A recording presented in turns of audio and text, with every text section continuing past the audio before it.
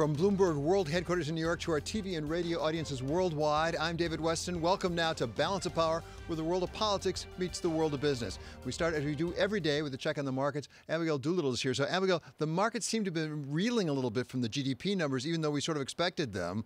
Are they recovering some? A little bit. We are off the lows to some degree, but yes, poor economic data, to say the least. That GDP number down 33%, the worst on record going back to 1947. A little bit better than estimated, but nonetheless, it really tells you, demonstrates the idea that the economy really came to a halt in that second quarter. Really, hit very, very, very hard.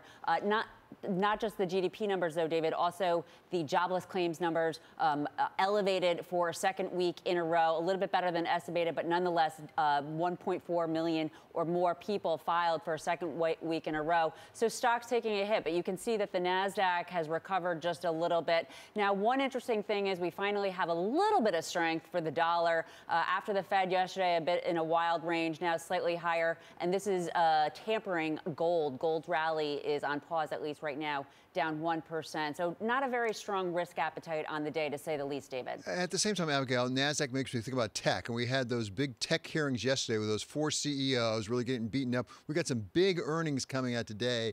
Does it look like tech might be holding up a bit better?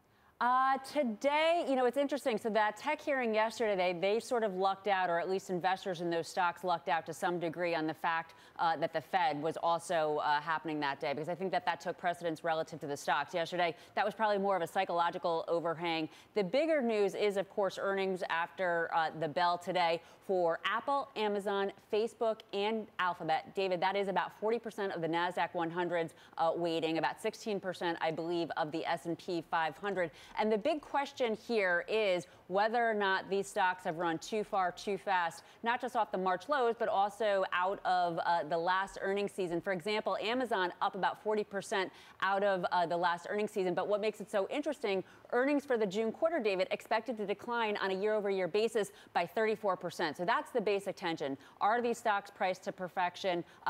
Just yesterday on a 5-day basis, they had all been down, a little bit of a blip into, of course, that tech hearing yesterday and this earnings season. Now, over the last 5 days, we are looking at a little bit of strength. It's going to be very interesting to see what they do, in fact, put up after the close, David.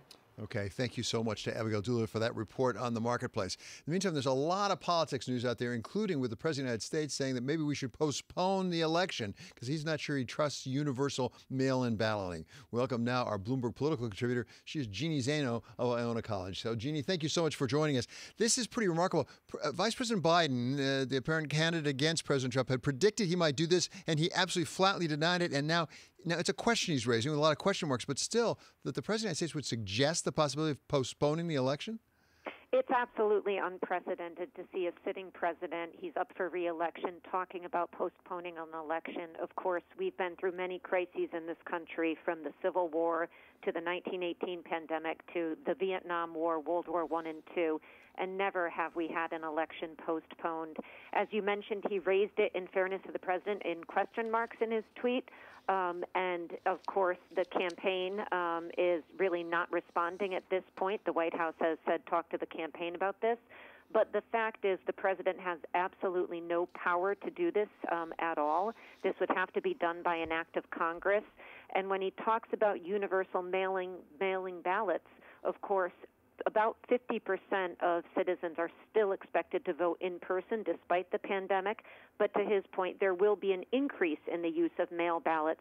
And research has found very little, if any, evidence of fraud during those mail-in ballot processes. It may take longer to count, but there's no evidence of fraud. And, of course, the president couldn't point to any evidence of fraud in his tweet either. Yeah, so, Jeanne, as you point out, there's that pesky little thing called a federal statute that would be in the way. But beyond that, there's not universal balloting for anything in this country. It's done by the states, isn't it? We can't make all the states get into line. Yeah, absolutely. And there's that. Of course, under the Constitution, Congress has the right to set the time, place, and manner and the date of the election. But the how we vote is always up to the states. And so there's no way in which that would be done on a universal method. Right now, 5 states are using mail ballots, and they're using them successfully, and they have been even before COVID hit. So again, there's no evidence of fraud. There's no evidence that we're going to see all 50 states move to universal mail-in ballots.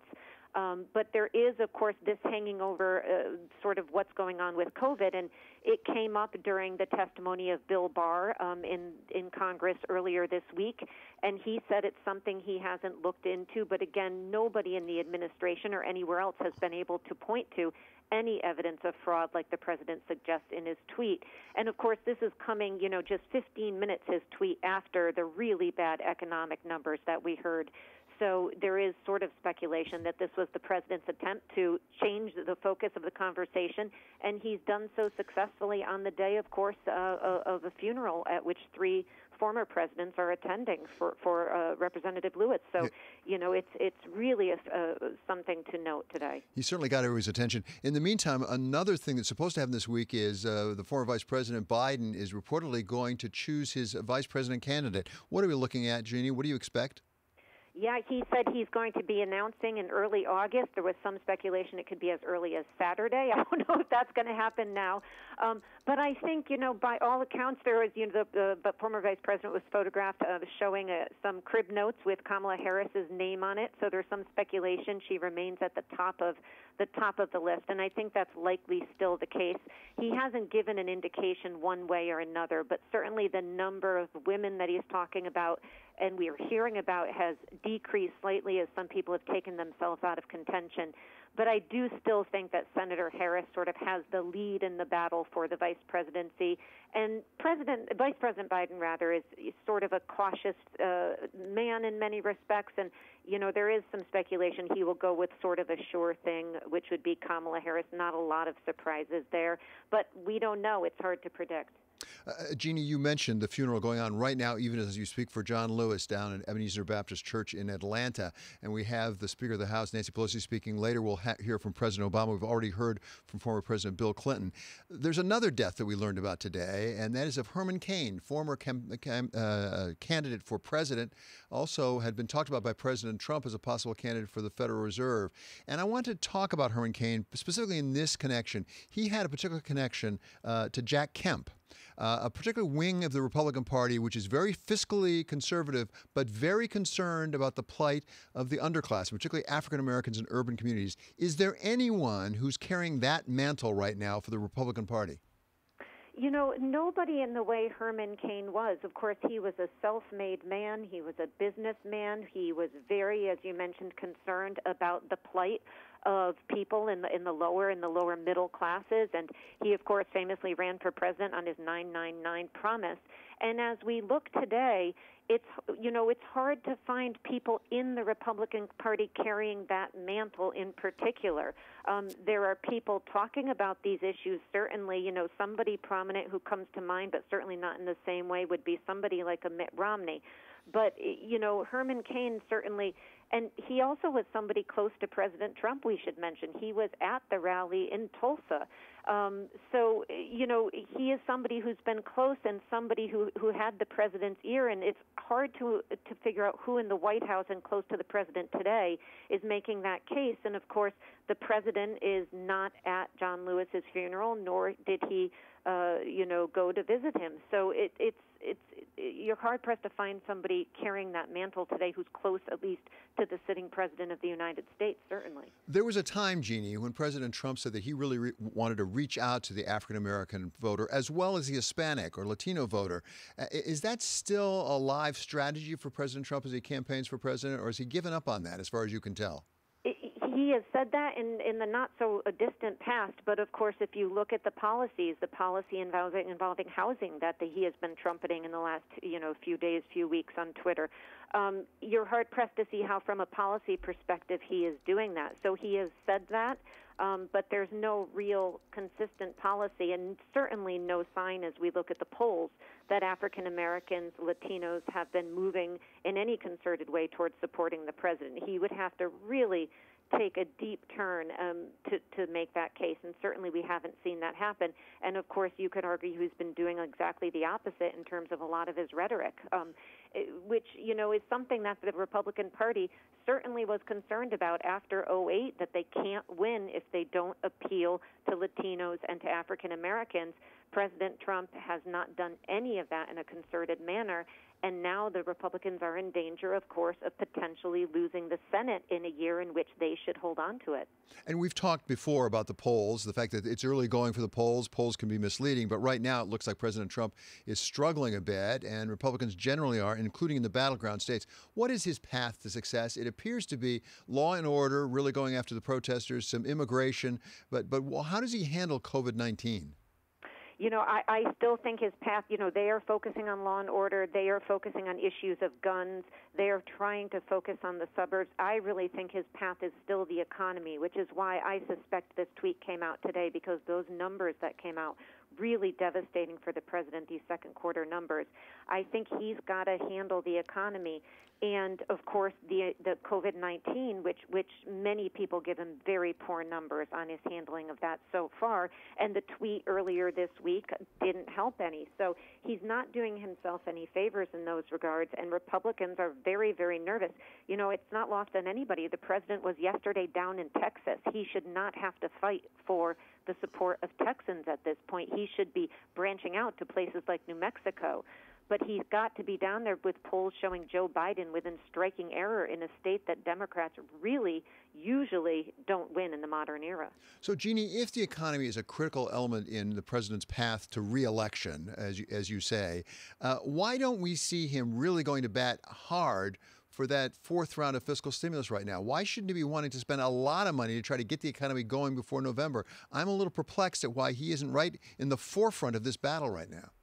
He absolutely should be, and I think that part of his challenge is that it's not just up to him, it's up to Republicans in the Senate, and you've got a real division with members of the Republican Party in the Senate between those who felt that the previous bill went too far and those who want to repeat that, and so they are battling this out, and the president absolutely should want to get that done and move forward to other things like infrastructure. He should want to make an investment so that he can put the economy on sure footing. But he really doesn't have that power to act unilaterally, and I think he's having some challenges with Republicans in the Senate who feel like they've stood with him for so long, and now you've got places like the Cook Political Report saying they could easily, or at least possibly, lose the Senate overall.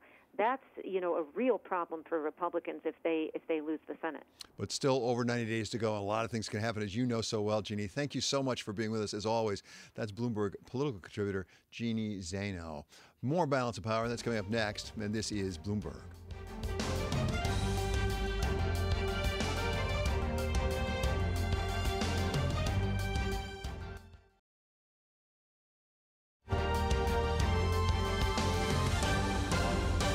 This is Balance of Power on Bloomberg Television and Radio. I'm David Weston. It's time now for First Word News. For that, we go to Mark Crumpton. David, thank you. President Trump is suggesting the idea of delaying November's election to avoid mail-in voting fraud. He tweeted it will be, quote, the most inaccurate and fraudulent election in history, end quote. The coronavirus pandemic has prompted many states to expand and ease restrictions on their mail-in and absentee voting options, but there has been no evidence of widespread voter fraud through mail-in voting. Senate Majority Leader Mitch McConnell says November's election date is set in stone. Funeral services are underway in Atlanta at the church once led by the Reverend Dr. Martin Luther King Jr. for a man who was at the front lines of the civil rights movement. Congressman John Lewis is being remembered at Ebenezer Baptist Church with 3 former presidents in attendance. Former President Barack Obama will deliver the eulogy. Lewis died July 17th at the age of 80. Bloomberg Terminal customers can watch the services for Congressman Lewis on Live Go. One of the most prominent Americans to contract the coronavirus is dead. Herman Cain, the pizza executive turned Republican presidential candidate, had been in the hospital since July 2nd, less than 2 weeks after attending President Trump's rally in Tulsa, Oklahoma. Cain's office says he didn't know when or how he contracted the disease. In April of 2019, Kaine withdrew his name from consideration for a seat on the Federal Reserve Board over past sexual misconduct allegations. Herman Cain was 74 years old. British Prime Minister Boris Johnson is warning his country the coronavirus pandemic is far from over, and the Prime Minister tells the BBC he sees signs of a second wave coming. Johnson said it's vital for the UK to keep its focus and discipline and not, quote, delude ourselves that somehow we're out of the woods or that this is all over, end quote. Global news 24 hours a day, on air and on Quick Take by Bloomberg, powered by more than 2,700 journalists and analysts in over 120 countries. I'm Mark Crumpton. This is Bloomberg. David? Thank you so much, Mark. As we've been talking about throughout the broadcast, the U.S. GDP numbers came out today, and they were pretty bad. Not quite as bad as expected, but pretty bad. They were declining something like 10% during the quarter, which made for an annualized rate of 33% nearly. Welcome now, Michael McKee. He is our Chief Economics and Policy Correspondent here at Bloomberg. Mike, thanks for being with us. Thank you so much for joining us. It wasn't quite as bad as expected. It was really bad, historically bad, worse since 47. Were there any bright spots? Not really. At this point, you have to just kind of put this in the rearview mirror. You're right. 1947, 2008, we saw declines of 1.9%. So 32%, 32.9% it just blows that out of the water. If you were going to look for anything hopeful in this report, you would look at inventories. They fell by a massive amount, $315 billion. That doesn't normally happen in recessions. When people stop buying, usually inventories build up. But in this case, they collapsed. And so if we do see the economy start to reopen again, then companies will have to build more stuff. And that could help the economy get going again. Do we have a sense that it was coming back by June? Is it that granular? We don't have a sense. I mean, we look at the monthly numbers, and we did see real collapse in April and May. In June, things started to get a little bit better, and that took some of the edge off. For example, the trade numbers that we just got this week show the trade deficit narrower than expected, which means good news for GDP. But what everybody's watching, and what Jay Powell of the Fed was on about quite a bit yesterday, was the high-frequency indicators that we have been getting since the 1st of July. They seem to have been rolling over. The number of people who are getting on airplanes, the number of people making restaurant reservations, credit card sales, that sort of thing. Those numbers have slowed down, and it does suggest that the economy, if not going back into contraction, at least has stalled. At the same time, Mike, as a practical matter, when you go down as much as 33%, annualized rate 33%, doesn't that mean that Q3's almost got to be positive? Yeah, yeah. It's why some people see a V-shaped rebound. I mean, the problem is 33% going down is not 33% gain going up. You're going to have to gain a lot more going up to get that kind of to get back to where you were. And people are thinking that's going to take well into 2021 or 2022 until we just get to where we were at the end of 2019. You can see the fall off and how steep it is there. So while we may get a bounce in the third quarter, it's not going to make us whole. These comparisons must be just awfully difficult to make, but I'm really struck by the fact that Europe, which really had an awful situation with coronavirus, they're not going down 33% annualized rate by any means. And goodness sakes, look at China. And they've had a tough time with coronavirus too. Why are we doing so much worse than the rest of the world? At least it looks like that to me. Well, you have to really compare them on a non-annualized basis. Germany put out their GDP numbers today, and they fell 10.1% quarter over quarter. Ours was a 10% decline quarter over quarter, so about the same. France, Italy are expected tomorrow morning to report even worse numbers. So the second quarter was bad all over the world. It's really going to be a question of how fast other economies rebound, and there are signs that they are coming back faster because they've controlled the virus much better. Our problem is people are still afraid to go out, and governments are still shutting down industries like restaurants and bars in the United States, whereas they're opening them up in Europe. So it takes us back, all roads lead back right now to Congress in the fourth round of stimulus. What sorts of hope might we get if we get $1 trillion, 1.5, 1.75, pick a number? What kind of help could that give us in the GDP numbers?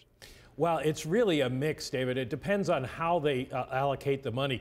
What you need is some money to keep the people who are unemployed keep their heads above water, whether it's $600 a week in extra payments or $400 a week. You need something to keep the people who are not going to get their jobs back quickly afloat. Then you need some money for states and localities because they've spent so much and taken in so little in sales tax revenue that they're going to have to lay people off if they don't get some kind of help. Okay, thank you so much to Michael McKee reporting on those GDP numbers. And as we've said before, there is a funeral going on right now in Ebenezer Baptist Church down in Atlantic, Georgia. That is Dr. Martin Luther King Jr.'s church. This is a funeral, of course, for John Lewis, the late, great civil rights leader. We're going to go and listen now to a little bit of Andrew Lawson, an activist, speaking. We're about to hear a little bit later from former President Barack Obama. In the same city at the same time, I count as being providential. We did not plan it. We were all led there. And when Kelly Miller Smith and the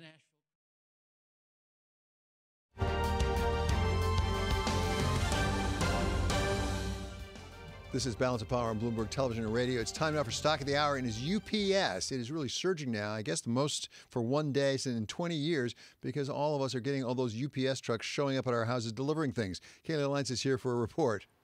Yeah, really big gain for UPS today, David. It's up 15%, actually trading at a record high. They blew it out of the water in the second quarter because in this stay-at-home world where e-commerce is booming, that means a lot of online orders that have to get delivered. Average courier volume for UPS jumped 23% in the quarter for the U.S. That was driven mostly by a 65% surge in residential deliveries, and that led to a 13% jump overall in revenue in the period. I would point out, David, analysts actually thought revenue was going to fall on a year-on-year basis this quarter. So this is a huge upside surprise, and a big surprise on the bottom line too. Earnings of $2.13 a share was about double the average analyst estimate. I will say if there is a negative spot of the report to point out, it's the margin pressure, because yes, we're getting a lot more at-home deliveries, but not as many business-to-business, and the business-to-business is really the lucrative one. The domestic profit margins were weighed on by the fact that this is more at-home oriented. They fell to just 9.3% in the quarter from 11% in the same period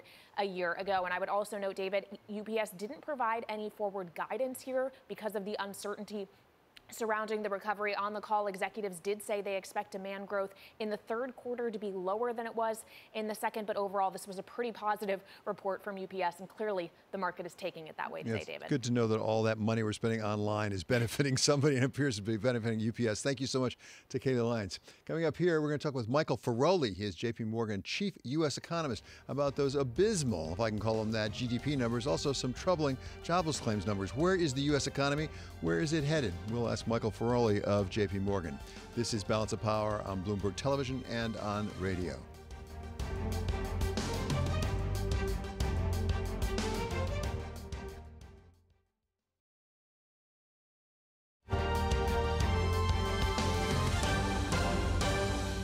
This is Balance of Power on Bloomberg Television and Radio. I'm David Weston. Well, GDP numbers for the second quarter of the United States came out almost as bad as we expected, down at an annual rate of about almost 33%. And at the same time, if that weren't enough, jobless claims really remain stubbornly high. Welcome now, Michael Feroli, Chief U.S. Economist at JPMorgan Securities. Michael, great to have you with us. Thank you for joining us. I must say, your note says it all in a sense. It's shocking, but it's not surprising. Right. So, I think estimates for this quarter have been pretty bad really since the end of March, early April, right? So it was no surprise at that time that shutting down a large part of the economy, even for a few weeks, was going to have a pretty debilitating effect on these growth rates, particularly when you annualize them. So we got pretty much what we were looking for. The composition was also very similar to what was expected, in particular, consumer service spending, so restaurants, theaters, things of that nature really took the biggest part of the hit. Now, obviously the question is what happens next, given that this was so well telegraphed for so many months in advance. I think you are correct to point to the jobless claims numbers, because those give us a pretty high frequency look at the economy. And I think really one of the interesting things about this whole COVID experience has been how the whole economics profession and financial markets have really put so much effort into getting things that are available at a weekly or even a daily frequency. But what that has meant is that the monthly and quarterly numbers we often looked at are now won't say stale, but they are. We're already kind of looking ahead to what July may hold, and I think some of the indicators about what July holds it looks certainly quite a bit softer than the boomy kind of rebound numbers you had in. Well, the jobs numbers we get every week, which is terribly helpful, but some people are relying on even faster numbers, things like mobility numbers that come out that are almost instantaneous. What are you seeing there? Yeah, that's right. So within some of the daily numbers, there's mobility numbers. There's actually an increasing number of credit card and debit card numbers, including from our bank, as well as that the Bureau of Economic Analysis has been producing. So that gives us kind of a daily look into how spending is going. And it seems like the rebound or the recovery in spending in July slowed relative to the pace of May and June. Now, it does look like July spending is probably going to be up relative to June, but you got to remember in May and June, you had really big rebounds, and that appears to be petering out a little bit here in July and particularly in late July. So that suggests, it gives us a signal that is consistent with what we're seeing in the jobless claims numbers, which is one of not contraction, but a slowing in the pace of recovery. And we dug into such a deep hole in March and April that we need rapid rates of growth to hope to get back to where we were. And I think what we're seeing in July suggests that we may not be achieving that. So that's a bit of a concern. One thing I would point out is that given what we know about May and June, it seems like the June level of activity was above the second quarter average. And so what that's going to mean is that you're going to have, even if you have, sequentially rather soft July, August, September numbers, you could still get a pretty boomy third quarter GDP number, but that may be in a way a bit misleading in terms of what's actually going on with the economy as we kind of go through the summer months here into the early fall. So you said it, Michael. The real big question on a lot of people's mind is, when do we get back to where we were? And a lot of us are sort of like the kids in the back of the car. They say, when are we going to get there, Dad, Mom? Are you stretching out that number for you? Because initially people were saying maybe by the end of this calendar year, and that was the first quarter of next year, 2021. What are you at JPMorgan looking at now for when you think is a realistic time in the bell curve to basically be back to where we were? So we don't have growth getting back above the levels we saw in the fourth quarter of last year, even through the end of next year. So we have a pretty slow recovery. We think that the level of GDP is probably going to be at the end of next year 5% below what we thought it was going to be at the end of last year. So we do believe there is some permanent damage to the economy here. And I think the question probably for most people in terms of when do we get there is, when do we get back to full employment? When do we get unemployment levels below 5%? And that's going to be, again, quite some time. It's very hard to see that. We've had some pretty rapid improvements in unemployment the last 2 months as furloughed workers went back to their old places of employment. And that's kind of a one-time dividend. Going forward, it may be harder to sustain those types of jobs numbers. Obviously, next Friday, the marquee report will be the July employment report. And we'll see if we get further improvement there. But right now, with an unemployment rate at 11%, getting to 5% employment is a pretty long journey, most likely. So when we get there, I would caution patience. Yeah, the kids in the back of the car should be patient for the time being. But let me ask you, as you look at those sorts of projections, whatever they come out at, do you factor in or not factor in a fourth round of stimulus? Right now, as we speak, we're waiting for Congress to sort of get its act together, come to some agreement on a fourth round. Are you assuming there will be, and what difference will that make? We are assuming there will be, that it will be at least $1 trillion in size. I think without that, we would be looking at a pretty huge fiscal cliff in terms of third quarter incomes. So one of the interesting things in this morning's report was just how strong disposable income growth actually was. And that sounds a little strange that we're in a recession and we have record strong disposable income growth. Well, that was all really due to the stimulus checks and the unemployment benefits. And, perhaps we do want to wean ourselves off of that over time. But if we do that cold turkey, I'm afraid that in the third quarter, we would have a pretty big fall in income and presumably in consumption. So our forecast assumes another stimulus.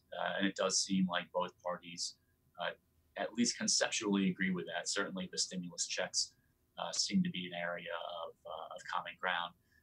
And they're fighting, obviously, over, not obviously, but one of the main points of contention is the unemployment benefits. I think it may be, we may have an interesting period ahead when we could have a week or two lapse in the $600 weekly bonus payments, which, we just mentioned a few moments ago that we're now looking at daily spending and daily mobility numbers. And we may see at a daily frequency whether these $600 weekly checks are having a big impact on spending. Michael, you talk about weaning ourselves off of it, maybe gently wean ourselves off of it. Is there any prospect of this until we get a vaccine? I guess what I'm asking is, as an economist, do you think we can learn to live with this disease and grow the economy? Or basically, are we going to have to keep building these bridges on the economy, both fiscally and monetarily, until we get a vaccine? Yeah, I think building bridges is the right way to put it. And we had hoped earlier in the spring that without a vaccine, we could still have enough control over the virus that activity could return to more normal levels. That's looking, given the experience of the last several weeks, that's starting to look a little on the optimistic side. I don't think we necessarily, without a vaccine, we're necessarily frozen in April levels of activity, but without a vaccine, it seems hard to get back to, call it January levels of activity. So I would say we, and I believe others, have scaled back our optimism on how much normalcy we can expect, given what we've seen in states that have reopened perhaps a little too quickly with the attendant effects on economic activity. Okay, Michael, thank you so very much. It's always a pleasure to have you with us. That's Michael Feroli. He's JPMorgan Chief U.S. Economist. And now for Bloomberg First Word News, we go to Mark Crumpton. David, thank you. Because of the coronavirus pandemic, Democrats are scaling back plans for next month's national convention. They'll meet for just 2 hours each night of the event in Milwaukee. Joe Biden is expected to accept the party's presidential nomination on the final night of the convention, which runs August 17th through the 20th. Delegates will cast ballots remotely beginning next week, and everyone attending in person will have to wear a mask. The coronavirus pandemic continues to hit Florida hard. The state reported 253 new COVID-19 deaths today, the third straight day of record fatalities. The state's largest school district announced it will begin the school year virtually on August 31st, despite a push by Governor Ron DeSantis to have school districts provide an in-classroom option. Secretary of State Mike Pompeo says the United States has warned Russian officials about all threats that Russia poses to the U.S. But testifying before the Senate Foreign Relations Committee, Secretary Pompeo wouldn't say whether he had specifically raised allegations that Russia was paying bounties to the Taliban to kill American troops in Afghanistan. On Wednesday, President Trump said he had not discussed the bounty allegations with Russian President Vladimir Putin. The European Union is extending sanctions against dozens of North Korean officials and agencies because of Pyongyang's continued efforts to develop nuclear missiles. The sanctions will be reviewed again in a year. The EU has imposed sanctions on several countries, notably Iran and Venezuela, but the measures against North Korea, which were first introduced in 2006, are its toughest. Global news 24 hours a day, on air and on Quick Take by Bloomberg, powered by more than 2,700 journalists and analysts in over 120 countries. I'm Mark Crumpton. This is Bloomberg. David? Thanks so much, Mark. Coming up, the United States is heading back to Mars, and it's not the only one. We talk with NASA Deputy Administrator Jim Morhard about what could be an historic mission. That's coming up next on Balance of Power on Bloomberg Television and on radio.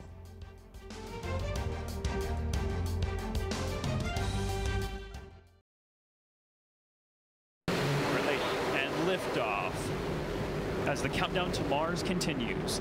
The perseverance of humanity launching the next generation of robotic explorers to the red planet. This is Balance of Power on Bloomberg Television and Radio. I'm David Weston. As you can watch right there, earlier today, NASA launched a Perseverance rover to go to the moon to do exploration. Oh, I'm sorry, to Mars, I beg your pardon, to do exploration once again. There is the rocket taking off. We're watching on TV. You can hear it on the radio as well. And we are welcoming now the Deputy Administrator of NASA. He is Mr. Jim Morhard. So, Jim, thank you so much for being with us. Give us a sense of this Perseverance mission. Exactly what is it? How big is it? How complicated? And why are we doing it? David, first off, it's an honor to be with you, and thank you for having us. You know, Perseverance launched today, and we're so excited because this is the dawn of a new space age. And why are we sending it? It is a precursor mission in anticipation of astronauts going to Mars. The president's told us to get to the moon in preparation to do that, but also, ultimately, we've got to get to Mars. This rover is going to be there picking up samples that we're going to return on another mission back to Earth. So it's really part of a round-trip mission to another planet, which will be the first time ever. We've also got a helicopter on it, and we're going to see if it can fly. It's about 4 pounds. The rotors there are 2 of them, and it's about 4 feet long. And we're really going to see whether we can use it possibly as a forward scout in the future, but also maybe as a communications relay if our astronauts get out of sight of home base or their rover. So, Jim, there's so much of this that I find fascinating, but let's stop with the helicopters for a second. The atmosphere, as I understand it, on Mars is much thinner than on Earth. What challenges does that raise? Why do you think you can fly a helicopter with a lot thinner atmosphere? You know, we've been practicing in a chamber at the Jet Propulsion Laboratory. The density of the atmosphere on Mars is 1% that of Earth's. So it is going to be challenging. But again, that's why we're sending it up there, to see if we can do it. That's what we try to do, the impossible at NASA, and this is one of them. And I did not realize you're going to actually send another mission up to retrieve samples and bring them back. That certainly has never been done before. When do you hope to do that? You know, that mission is called Mars Sample Return. And the hope is that they'll be bringing those samples back by 2031. Fascinating, fascinating. Now, we're not the only ones shooting for Mars right now. China's got a rocket going up there. We also have UAE. Give us a sense of what they're doing and how it compares with what we're doing. You know, it's first off, UAE has been a great partner.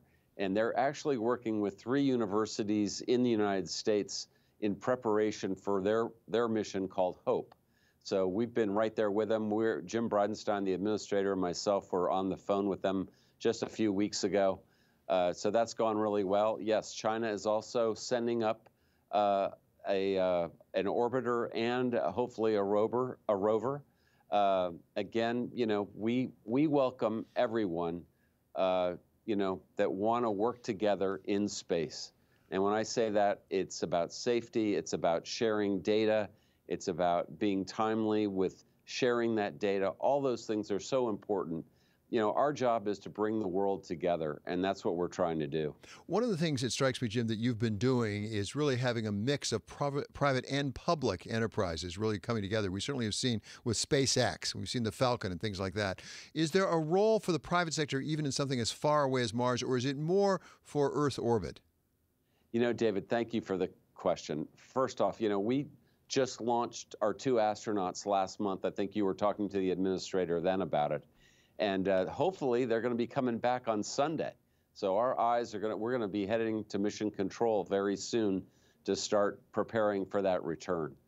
But with that, you know, we really, as NASA, in the Apollo era, we developed, we built, and we launched rockets and capsules. Today, we want to be a customer to the likes of SpaceX or Boeing or Blue Origins or others.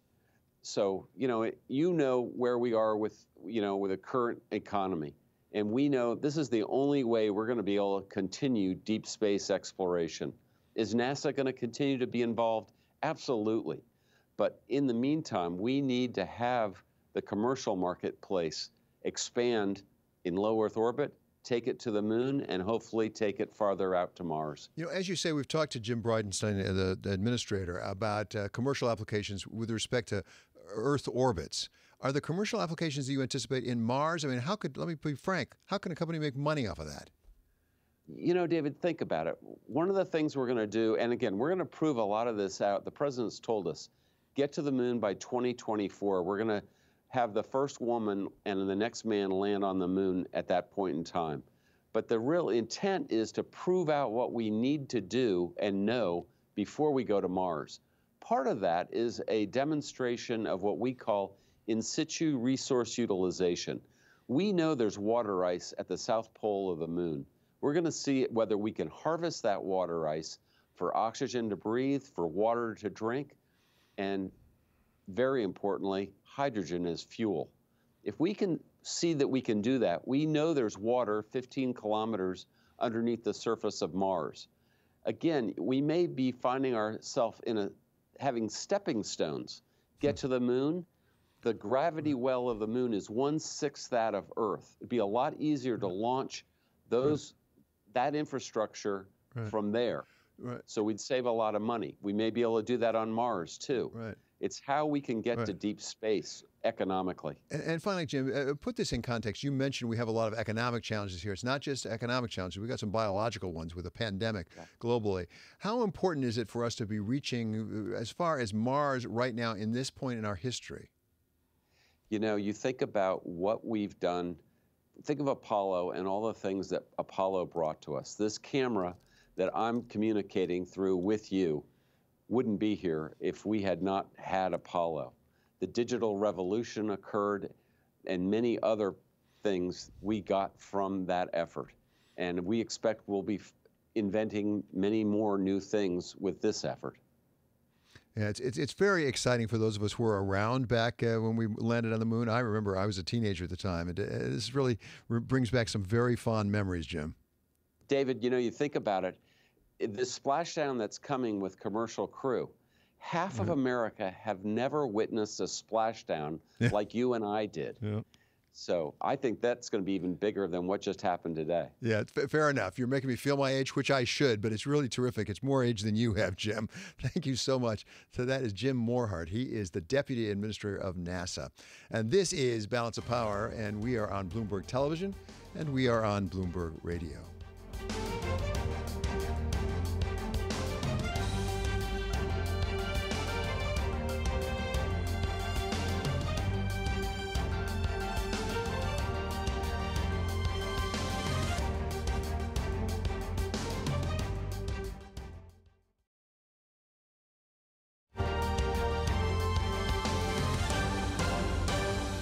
This is Balance of Power on Bloomberg Television and Radio. I'm David Weston. Well, there are some of us left who remember the old Kodachrome film back when before we had smartphones and pixels that we could take pictures with. Well, Kodak, the maker of that, has really fallen on hard times with its shares going down as low as $2. But this week surged back up to $37 a share after the Trump administration issued the company a $765 million loan. Kevin Feroli spoke with Adam Boehler, the CEO of the U.S. International Finance Development Corporation, which is the entity that is issuing Kodak the loan.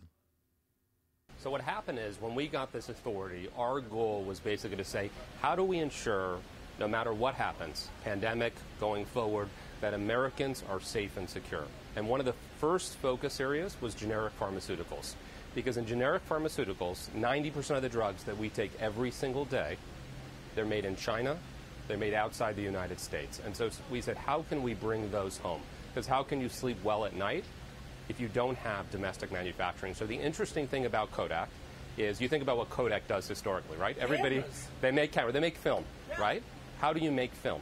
You make film with chemicals. It's a chemical process. That is how you make ingredients for generic pharmaceuticals.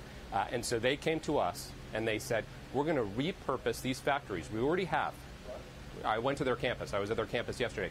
Billions of dollars invested.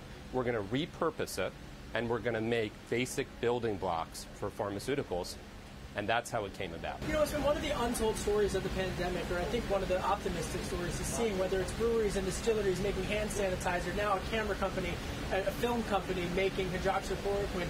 But what stood out specifically about their application? I would imagine you got a ton of applications. We get a ton of applications, and what I liked about it was, one, they had a huge advance order. So my goal in doing this is not a handout, okay? We don't do handouts.